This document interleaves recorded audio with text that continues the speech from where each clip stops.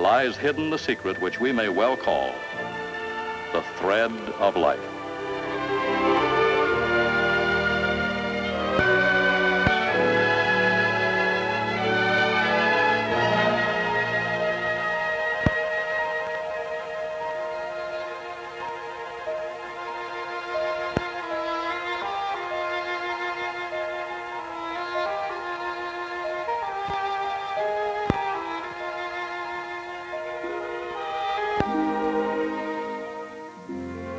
About to unfold for you an adventure in the world of science, a science that deals with the nature of living things.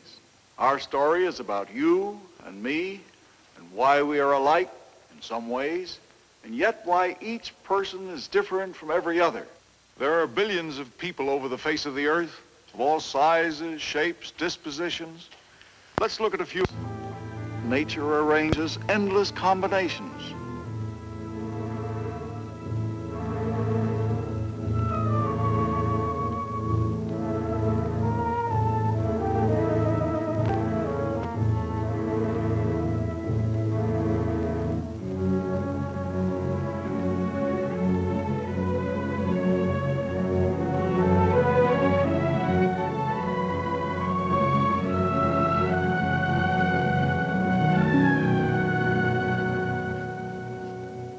How does nature endow us with so many different traits or characteristics? Well, that's what our show is about. Through the magic of electronics, we're inviting some of the audience to come along with us and join in. Dr. Baxter? Oh, yes. Hello. Can I ask a question? Surely. You see, I'm left-handed. Yes, sir? And my dad is left-handed, too. So I must have inherited that from him, huh? Very likely. Does your dad have blue eyes, too? Well, sure, but... Well, maybe you're a chip off the old block, then. Because being left-handed and having blue eyes are both traits you could have inherited. Dr. Baxter. Oh, yes. Hello. You know forelock. And very fashionable. But I've heard a lot of odd stories about what causes such things. Yes, but most of them are only old wives' tales. The truth is, it's just another inherited trait. Like this gentleman's high forehead and heavy brows. Well, here's what's been puzzling us. Our baby has red hair. And both of us have brown hair. No mystery. Parents can hand down a trait that's hidden in themselves. In fact, a trait like red hair can be hidden for many generations. The story of how heredity is passed on from generation to generation is the same for all living things. Human beings, animals, plants, even the lowliest creatures. Let's go to the microscope and look at one of nature's simpler animals, an amoeba, an organism that has only one cell. And like every living thing, this little cell is a sort of chemical machine, carrying on the many intricate functions we call life. One of the functions is to reproduce. Watch. We can see it divide.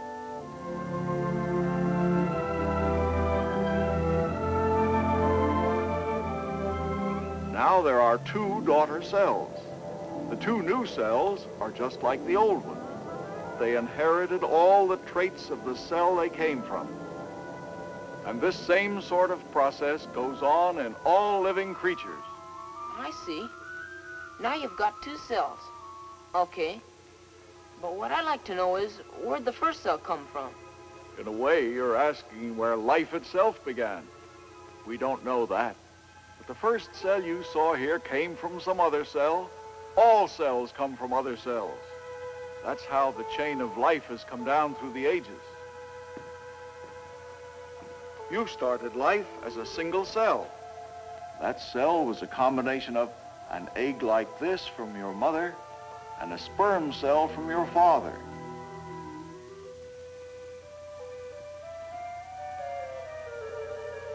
You are seeing actual motion pictures of a human egg in the process of fertilization. Many sperm are trying to enter the egg. Only one can fertilize it. When egg and sperm cells like these joined, you came into existence. When the fertilized egg is only hours old, it begins to divide. It It divides over and over again.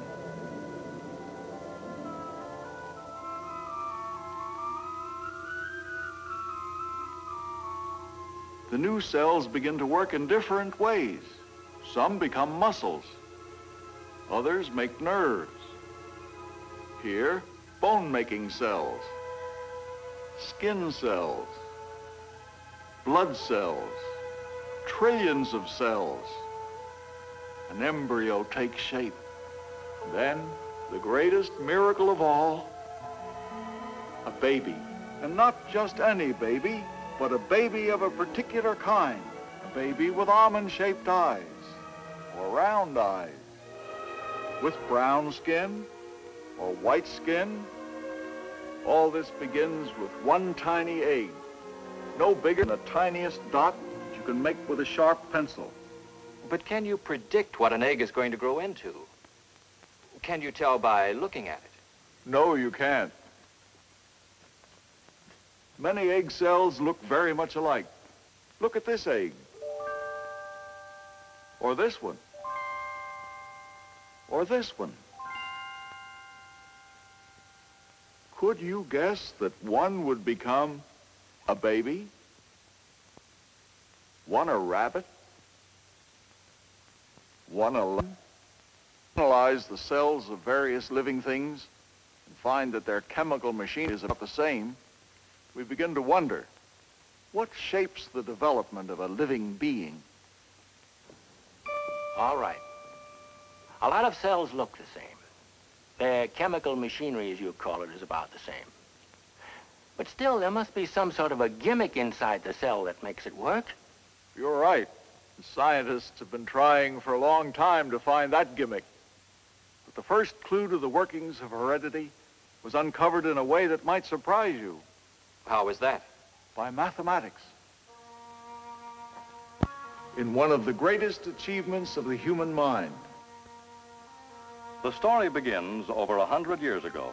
In a monastery in a corner of the old Austrian Empire, there lived a monk named Gregor Mendel, a teacher, a man of many talents, driven by scientific curiosity. He spent long, busy hours working over a patch of peas in the monastery garden. He noted that some of the traits of the pea plants were clear and distinct. Some of the strains were always tall. Some were always short. Some had wrinkled peas, some smooth peas, some purple flowers, some white. And he set out to determine how these traits were passed on from one generation to the next. He cross-pollinated large numbers of the plants, and he kept careful records. After 8 years of painstaking work, he reported his findings to the Scientific Society in the town of Brünn. And so, gentlemen, I crossed a pure strain of tall plants with pure short plants by putting some pollen from one strain onto the flower of the other. You might suppose that their offspring would be medium-sized plants, but not so. The next generation were all tall plants. And now when I crossed these plants among themselves, 3/4 of the grandchildren came out tall and 1/4 came out short. On an average, tall plants outnumber the short by just about 3 to 1. How does this happen? From tall and short parents, all tall children. And from tall children, a mixture of grandchildren that are both short and tall. This is my theory. Our original parents were pure strains, so each child inherited a unit for tallness and a unit for shortness, but they all grew tall. That's because tallness is a strong or dominating trait. I call it dominant, while shortness is weaker, or as I call it, recessive. Now, these child plants are not pure strains, even though they are tall, because each contains a unit for shortness which is hidden or blocked by the dominant unit for tallness. But it is still there, waiting. So when these child plants are crossed with each other, a grandchild plant has 4 equal chances. It may get a tall unit from each parent and be a pure tall plant like the tall grandparent. A short unit from each parent becoming a short plant like the short grandparent. or a tall and a short and become tall, or a short and a tall and become tall. Generation. And in every generation they are shuffled and reshuffled according to the laws of chance. That, I believe, is what causes the puzzling mixture of traits in nature.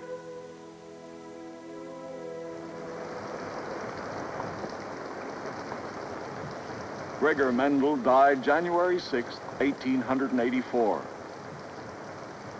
His work was unnoticed by the world, but his careful study of nature had begun to explain one of her great mysteries. He proved the existence of something that could not be seen, the invisible units of heredity. The same units that govern your hair color, or the shape of your face, or make your eyes blue. But what were these units? How did they work? These were problems other scientists had to work out.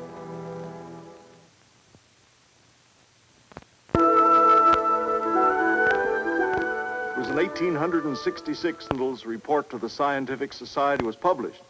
But years passed before the scientific world was ready to see its value. Now, these units... Of heredity. Where? I thought we'd already found out. In the cell. That's right. Well, could they be some kind of particles? Exactly my question. That's also the question biologists began to ask themselves. And for the answer, they looked deep into the unit of life with their microscopes, inside the cell, and probed into its inner core, the nucleus. Can you see inside a nucleus with a microscope?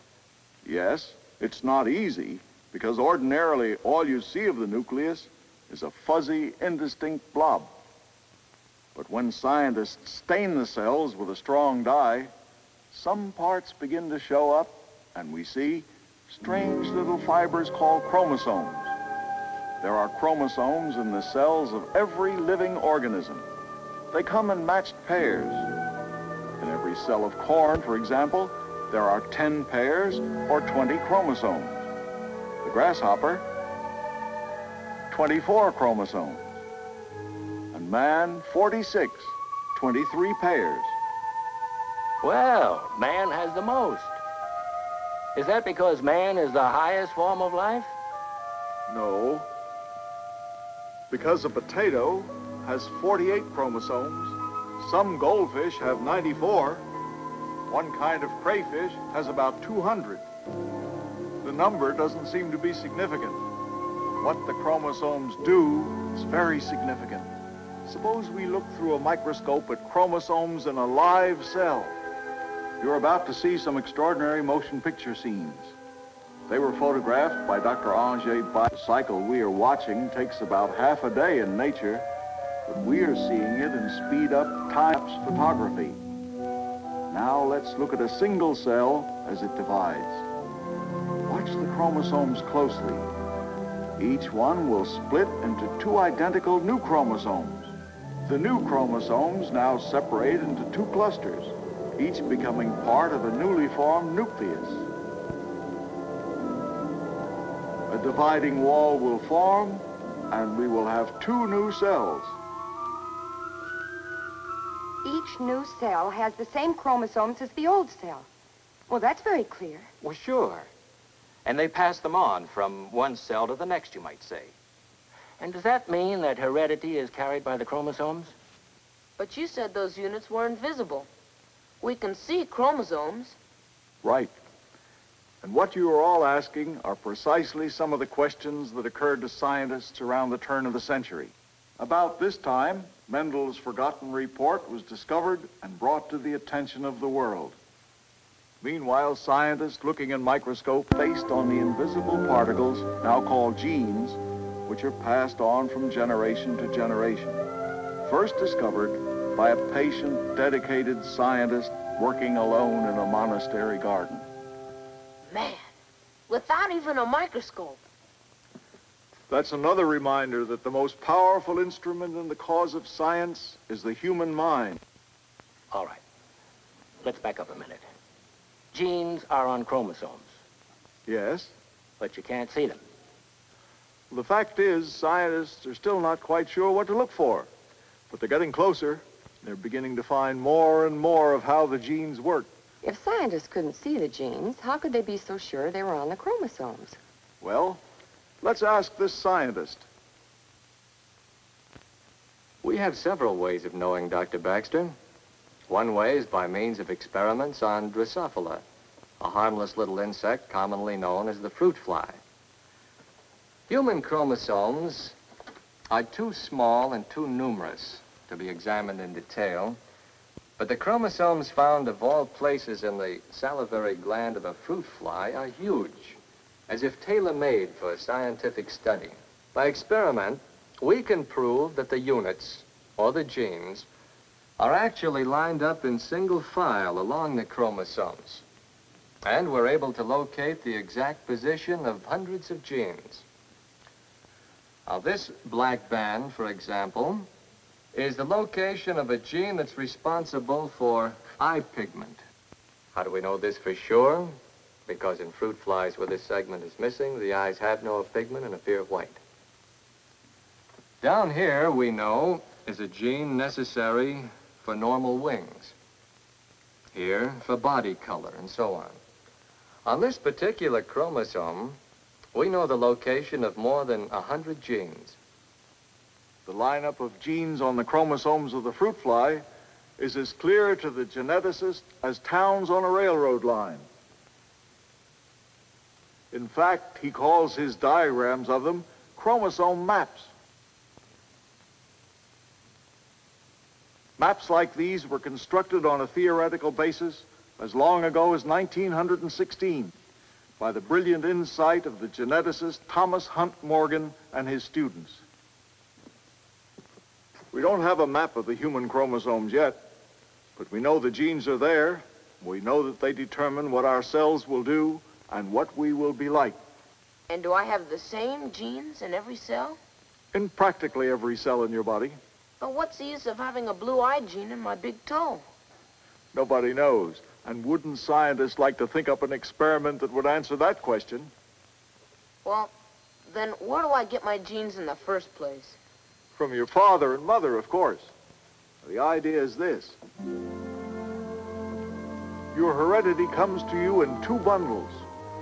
The sperm cell from your father with its 23 chromosomes, and the egg from your mother with another 23. But I thought you just told us that a human cell has 46 chromosomes. That's right, with the one exception of egg and sperm cells. You see, nature's arithmetic has to come out right. So, you get 23 chromosomes from your mother and 23 from your father. Each parent contributes only half. And in this way, you get the normal number of 46 chromosomes in the fertilized egg from which you grow. Does that mean I have just part of my father's genes? That's right, only half, and half of your mother's. Well, what decides which ones I get? The rule for human beings is just the same as Mendel found with peas. Chance, pure chance. You see, the egg and the sperm are formed in a different way from all the other cells of your body. And the way they are made is one of the most beautiful and ingenious of all nature's processes. They are formed by special germ cells, each with a normal number of 46 chromosomes. Let's look at just one half of the picture, the father's side. This cell is going to divide in order to form sperm cells. It has the normal number of 46 chromosomes, 23 from the man's mother, 23 from his father. But it doesn't divide the way other cells do. This cell follows a different process called meiosis. First, the chromosomes match up in pairs. The pairs move around in the cell. Then each chromosome splits in two, each side carrying only one half the genes.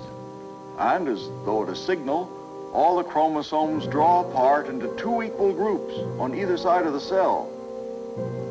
Then the whole cell divides and subdivides into 4 sperm cells, each carrying with it 23 chromosomes and one half of the original genes. Which combination of chromosomes goes into which sperm cell is a matter of chance. A similar process goes on in the forming of the egg cell. And the coming together of these two chance combinations starts that unique and wonderful creation we call a human being. Then you really can't predict how things will come out. No more than you can foretell the toss of a coin. Both are governed by that complexity of unknown causes which we call chance. And just as a little demonstration, let me show you the mathematical chances involved in your heredity. Some of you may not realize the number of combinations that are possible with 46 chips. Now here are 23 representing mother's chromosomes, 23 for father's. And each chip has two sides, of course, because the chromosomes of both parents come in pairs. Now, we put them together.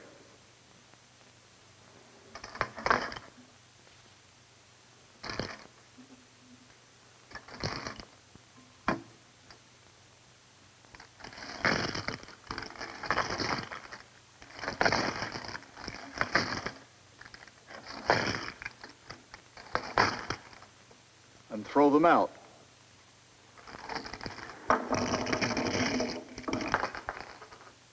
Do you know what the chances are that this very same combination of 46 sides will turn up again? Well, the odds against it are 70 million to 1. That means the chances of your being exactly like your brother or sister are less than 1 in 70 million.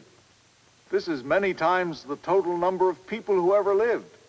So the chances of two persons happening just alike are slim indeed. But I know two sisters who were as alike as two peas in a pod. Oh, of course. Even if brothers and sisters' heredities are not exactly alike, they're bound to have many identical genes.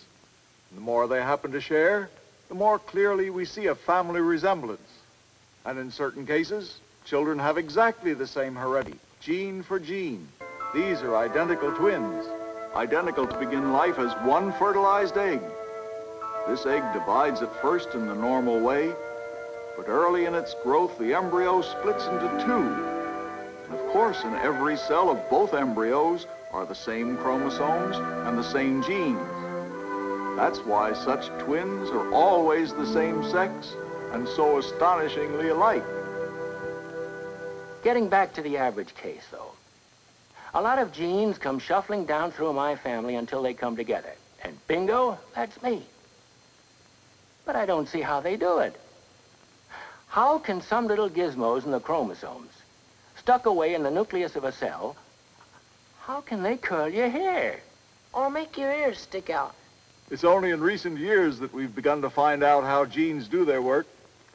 And as research and experiments go on, scientists are opening a new and fascinating chapter in the science of the genes, genetics.